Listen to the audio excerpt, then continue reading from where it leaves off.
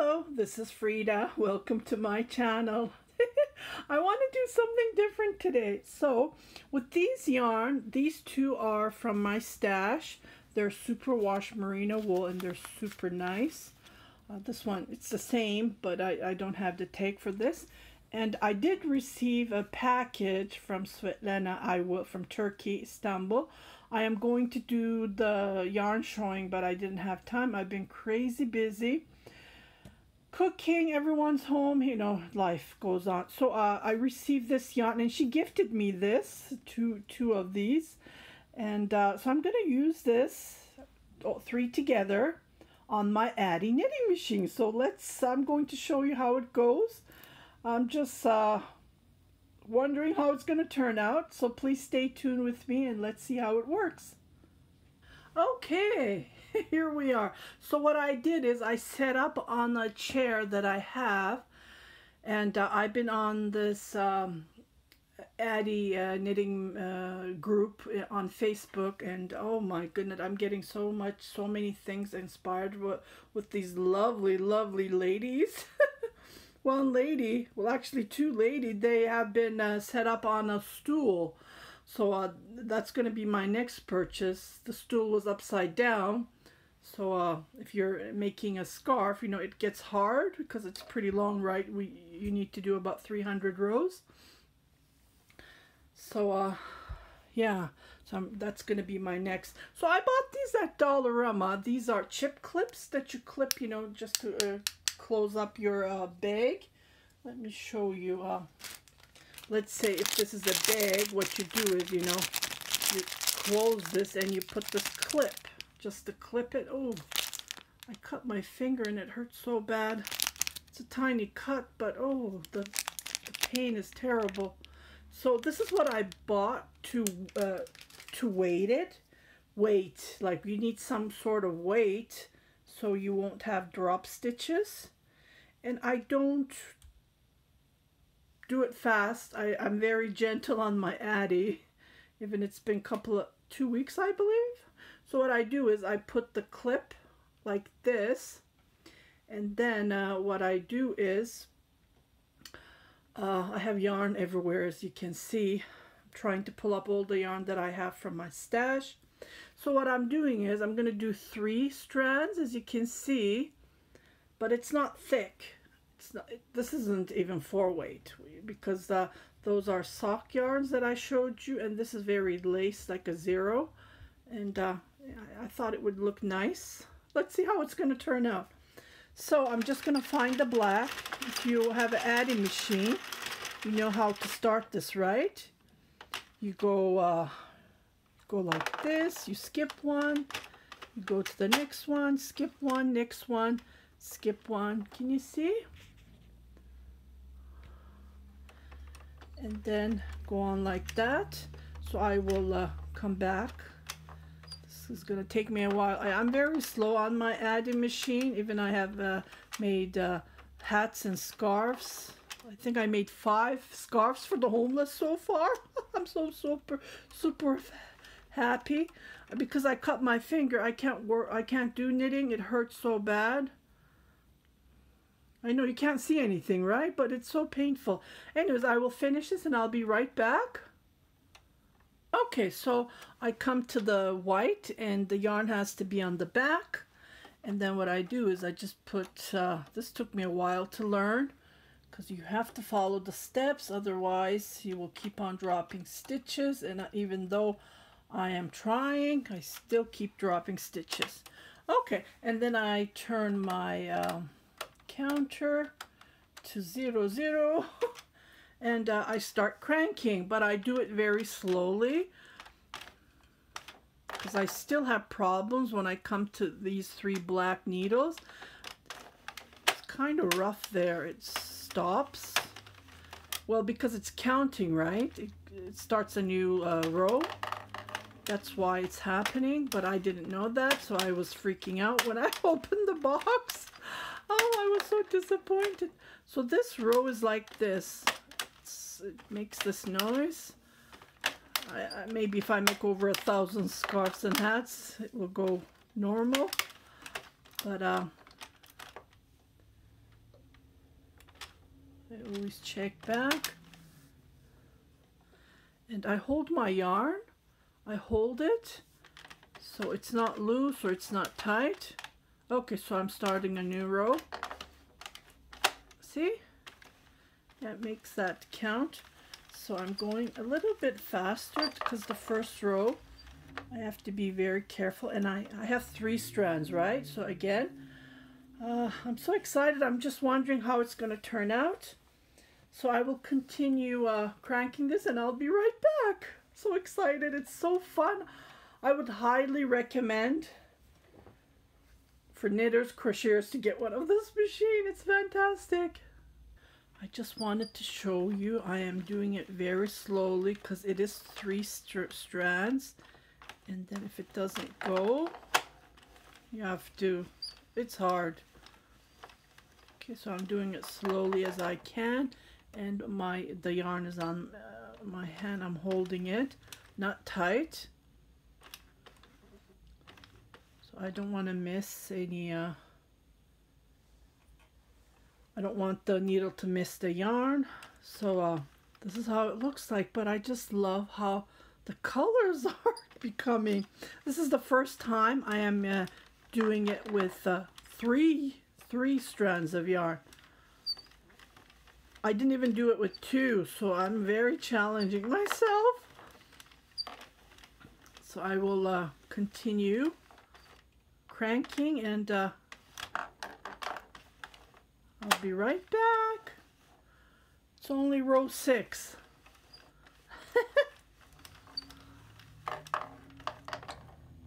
Okay, so I just turned row 10. What I'm going to do is I'm going to put my weights on, because yeah. So to do that, what I do is I just clip it on the edge here, and it gives pulls it down, so this way I won't lose any stitches. It helps me a lot. I noticed that. Oh, someone's honking like crazy.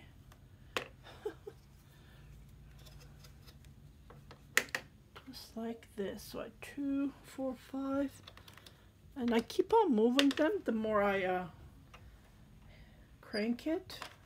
I like that word. And like I said, I do it as slow as I can because I don't want to lose any stitches. See? Just push this. See, this is the red I'm having. I noticed that the red is not grabbing for some reason. And I have this needle, it helps me. I move it around if it doesn't grab it. So I'm going to watch for that stitch when I come around.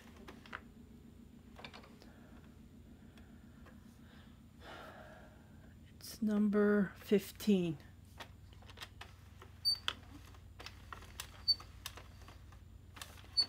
Okay, and I will keep on cranking, and I will come back to show you how it looks like. But the color, can you see? So you can use your yarn from your stash that you only have 1 ball left, and then make hats, scarves. Well, this is going to be a hat because I don't have enough yarn to make a scarf. So I'll be back to show you more. I forgot to mention, one of the members was saying that if you use a dryer sheet, this is one of my Gain dryer sheets, like when you're holding the, I guess this is what she was saying, when you're holding your yarn, so you just put between the dryer sheet and you start cranking. So this helps to stop dropping. Well, see, it's not picking the red, so that's what I noticed. But I just love how the colors are coming. Yeah. So again, this is my first time, and I wanted to share it with you. So I'll just keep on going, and I'll come back. This is row 16 so far. Okay, this is how it looks like. Oh, can you believe with those three different color of yarn? One was variegated, one was plain, and the other one was just sparse. I believe this is I don't know what this is. It has seagulls in it. But look at the colors. And I'm at 55 row, and it's super soft. I would definitely highly recommend you to use this because it helps a lot. So, just wanted to show you. I'm not even finished, but look at the color. Oh my goodness. So, I'm just going to show you. So what I do is I clip it like this, and it helps it pulls it down. So you definitely need to weight. Here's one here. So again, I bought these at Dollarama, and can't remember the price. Was it $2? Yeah. So let me show you how fast I am doing it. It will compare to before, and this fabric softener is definitely helping. Okay, look. See, I'm going way faster than I was before. So I'm gonna try, this is the first time I'm using the fabric softener because I just read it today, and I'm gonna use it on my other items. Yeah, if you cut your hand somewhere and you can't knit or crochet, you can definitely crank it, because I can't use my finger. Okay, let me just continue going, and I need to go 140. Well, I finish it all the way, and oh, look at my leftover yarn. So I'm putting them in this bag, and then I'm going to make a scrap hat, because I saw that as well in that group. I will put the link below. I would highly recommend you to join that group. You will learn lots of new stuff, tricks that you can't. Oops, I missed it. Okay, I'll be right back. I'll do a couple of rows. Yeah, this red's the only problem, but it was going perfectly until now, so I have to watch what I'm doing. I'll be right back. Okay. I just noticed that one of the yarn is finished, and I don't know where I finished it. I was looking at it very carefully. So I'm at 134 rows, and I just have a little bit of left of the solid color. So what I'm going to do is just going to grab my tapestry needle, and what I'm going to do is I'm going to go one at a time, and I will show you the end result. So I only lost a couple of the red sparkly yarn. So other than that, it worked perfectly. Like I didn't lose any strands of yarn. Like I didn't drop any yarn, so that was great. Okay, let me just grab those stitches and let me show you. Doesn't this look nice? This is the wrong side, of course. And I will show you the right side. Oh my goodness, I can't believe it. So it's going to be a slotchy hat. Look at the colors. Ta-da! Doesn't this look nice? Oh my goodness. It's like dyeing yarn. You just play around with the colors, and this is what comes out. Oh my goodness, I can't believe how it turned out. Wow. It's really hard to capture the shine. I don't know if you can see it. Let me finish this hat. I am thrilled. This is going to be on my Etsy shop.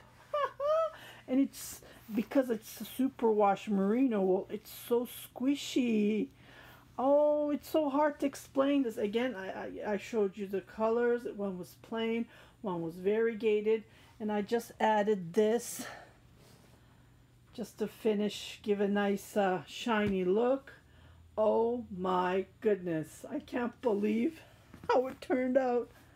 Okay, I'll be right back. Ta-da! Look at the colors. I had this color, so I thought this would match perfect. Doesn't this look nice? Oh my goodness. You know, you play with colors even when dyeing yarn, painting yarn. You never know what's going to come out, but I just love, love, love how this turned out.